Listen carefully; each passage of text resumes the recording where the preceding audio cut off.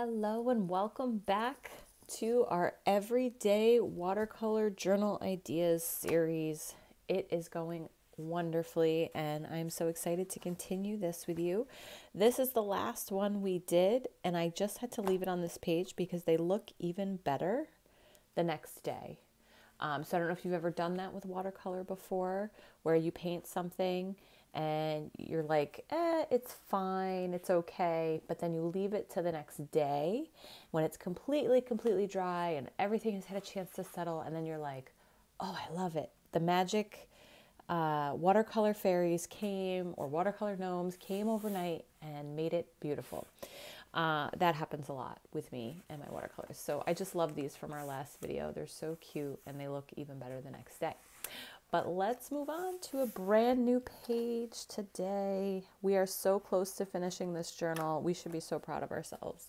I have 4 pages left and that's it. And then these last few have like things that I put in there before. So 4 pages left and then we get to start a brand new journal. How exciting and also intimidating is that? So I would like to know how many of you have been watching this series and have journals sitting there ready to be painted in, and you are afraid to paint in them. You're like afraid to put that first painting in there on the page. Well, I am here to encourage you to just start, even if you know it's not going to be good. One of the best things is when you get a journal and it starts to look like this. You feel like so accomplished when it's all kind of fat and fluffy and the pages are a little wonky. At least I do.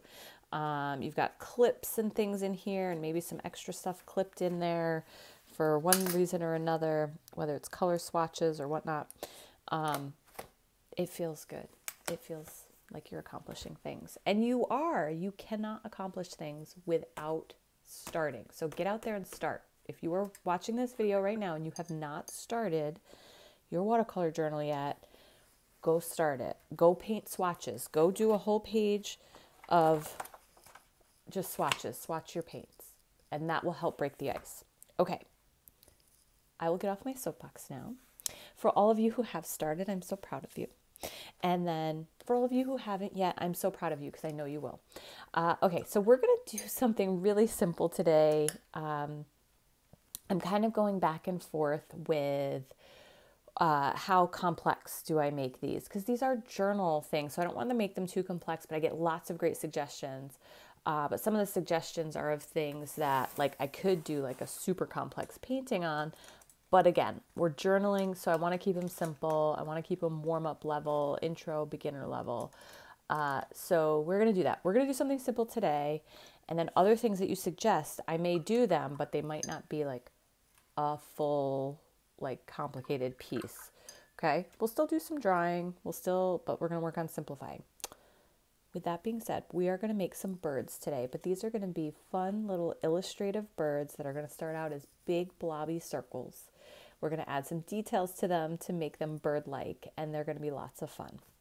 So all you need for this is a brush. I'll probably switch between, I'll use a size 6 round brush. Velvet Touch. I have my journal and I have my core paints over here, and I'm going to pull out some colors, and we're going to be doing some wet on wet. So let's get some circles down. So I'm going to put my first, it's just going to be a circle. Maybe an egg shape, like an oval shape. All right, and I'm going to get some nice glossy water down. I don't want it to be like running or puddling, but I want it to have enough water that things are going to move. Now, core paints, I use Core, Q-O-R by Golden, if this is your first time here. These are my favorite paints right now. It doesn't mean I haven't used or don't use other paints, Daniel Smith and Winsor & Newton, and what's the one I just bought? I have some Holbein here that I'm using. So, but these are just my favorites. And these paints move. If you like wet on wet and you like movement, these paints really move. Okay, so I'm pulling out some phthalo blue. I have lots of energy this morning. I apologize if I'm overstimulating any of you. And I'm going to just go across the top.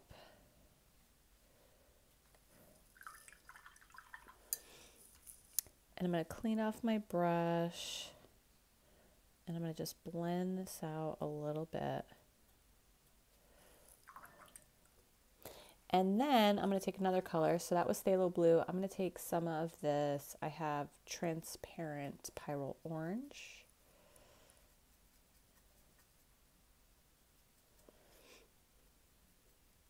And I'm going to put that along the bottom here.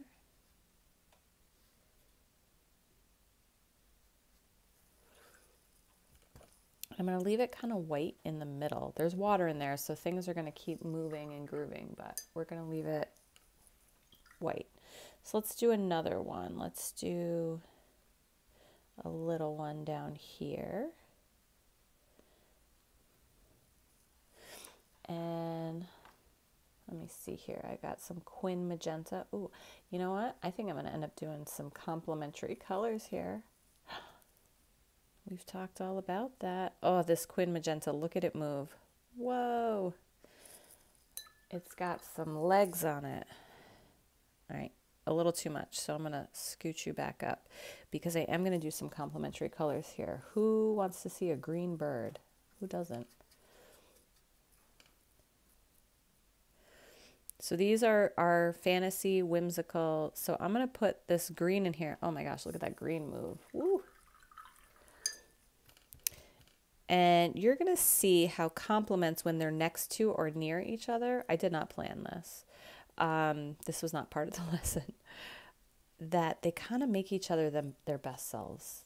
They really set each other off and make each other more vibrant, more pigmented, or seem that way. But when they do start to mix together, so like on this one here, if we start to mix these green and pink together here, it starts to be a brown kind of faded out color, which depending on what you're trying to do can be really beautiful. I think it works great on these birds. All right, let's keep going. Let's make some more. I'll put another one here. Got to do the other complementary pair, I guess. I got to do quinacridone. This is going to move too. This one really, look at it cascade there. I'm going to kind of bring this one around the side. So I'm not just doing top and bottom. And I'm going to pick up some Diarylide yellow for the back side.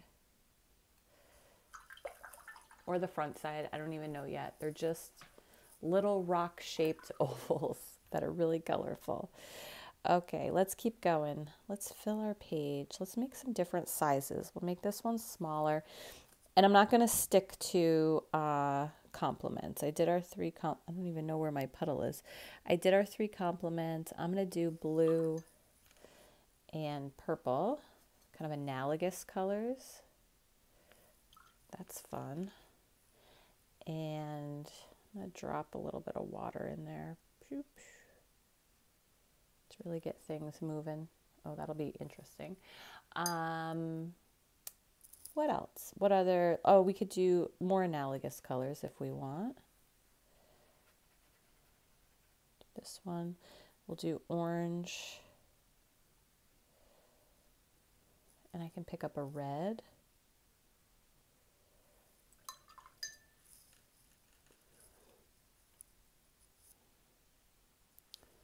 Let's see, let's pick up, I'm going to do a little alizarin crimson in there. There we go. And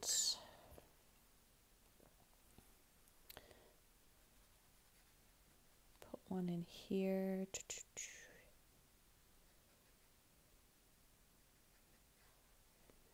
I don't know if that was the best placement, but what other colors? Orange and red, blue and purple. Let's do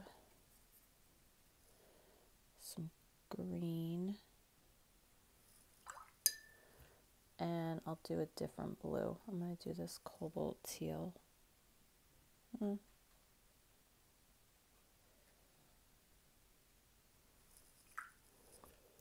Again, I'm going to drop some water in there. And my sketchbook is like not laying perfectly flat, even though I've clipped it, because we have so much going on in there.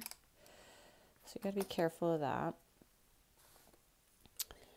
All right, and I've already made some dot of something up here, a blue, so I'm going to put one up here. I'm going to put a big one down here.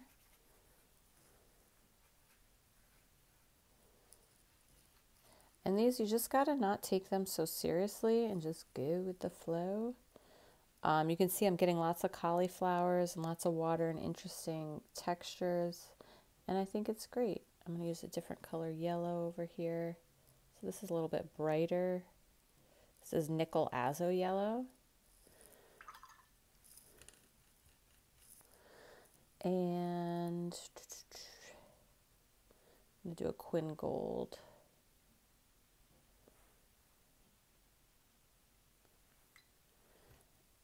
Down here, I'm going to go back to, got lots of blue. This phthalo blue is coming up in lots of places. Let's see, phthalo blue and magenta. Get some purple mixing going on. There we go. Okay, I'm going to let these dry and we'll come back and put on some details that will help them look more like fanciful little birds.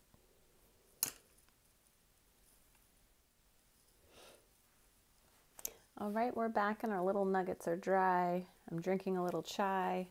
This chai has so much cinnamon in it, it like is burning my sinuses. It's so good.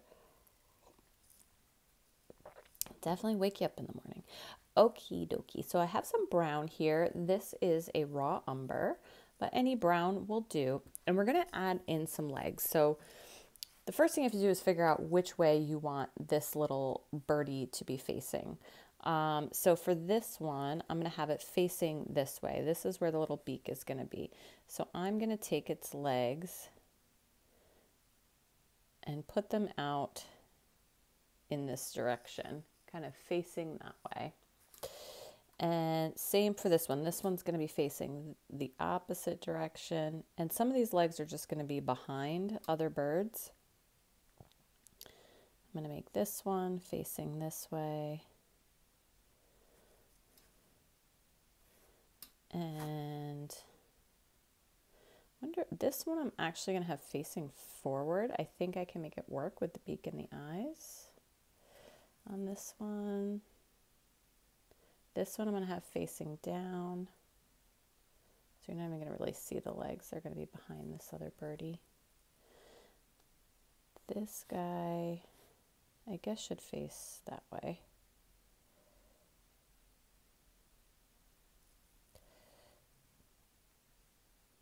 These guys are going to face each other. And you can see I'm putting on like little tiny talons on the bottom.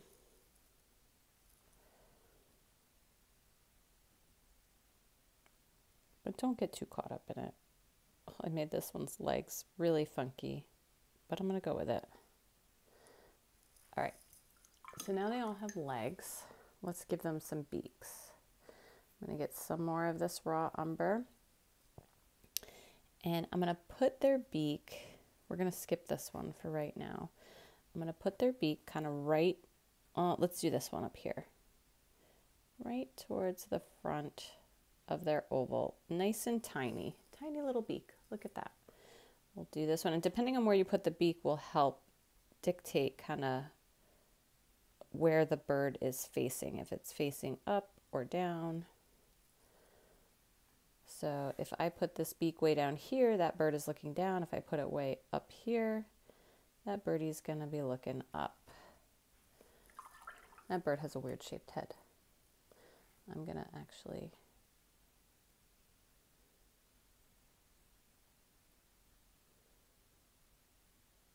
change the shape of this one a little bit. Make him nice and plump. Drop in a little orange.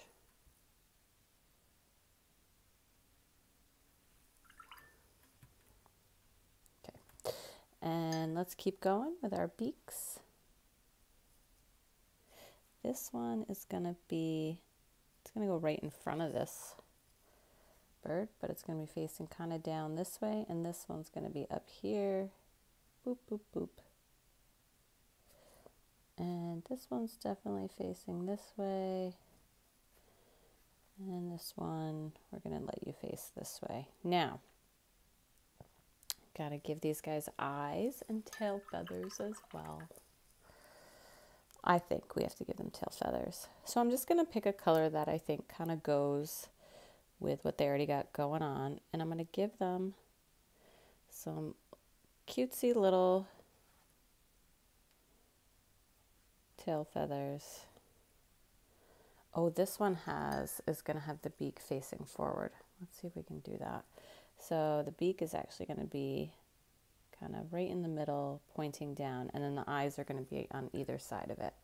So this guy's tail feather would be out behind it like that. Let's do this one.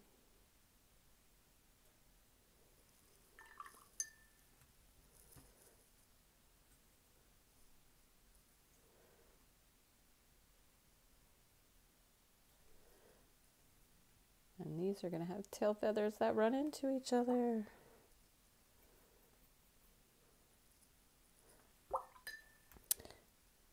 Don't worry, we got eyes left to do. So we got to do eyes and any other details. This one, the tail feathers are going to be pointing down this way because the beak is pointing up.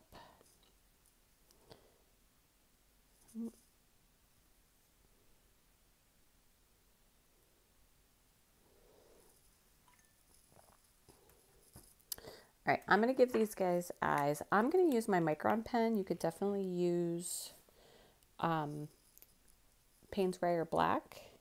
And I'm going to put their little eyes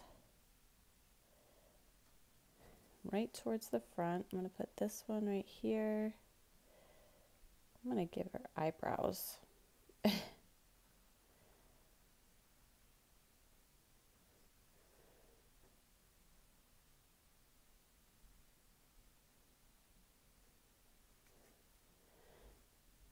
And right here. And then whatever other little designs, kind of like we did before, that you want to put on, you can. So we can add to the texture, add little wings, add little designs on our birds. But again, this is a great way to just warm up your brush, warm up your mind, start mixing some colors. So if I wanted to, I could give these guys little baby wings here on the side, or little fun things on their head, little sprouts.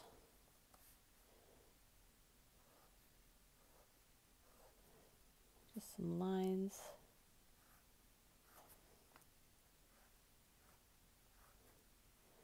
This way. This one will have wings coming out to the sides. I don't know if I would do that again, but giving it a try.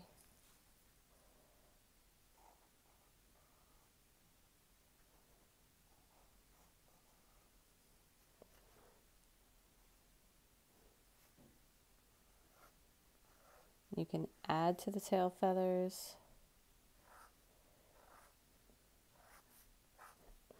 And just make it a really cute little illustrative piece.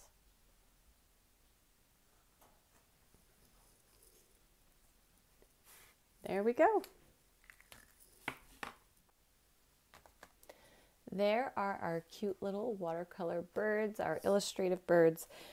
Super simple, just playing with color, playing with technique, wet on wet, and then adding a little bit of doodle to make it fun and interesting. So go ahead and check out the description. Don't forget to like and subscribe. Share this with someone who you think may also enjoy this watercolor journal journey. And yeah, happy painting, y'all, and I'll see you for the next one.